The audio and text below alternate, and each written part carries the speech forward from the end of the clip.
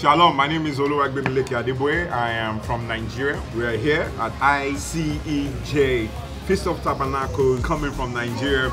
We have a lot happening in Africa as a whole. To the rest of the world, we are saying it is time for you to celebrate, to achieve everything that has been holding you back and setting yourself free. This is the source. Israel is the source. This is the same land where God is. So we're coming in to say surrender to the King of Kings so you can rule in every area of your life. Join us for the Feast of the Tabernacles.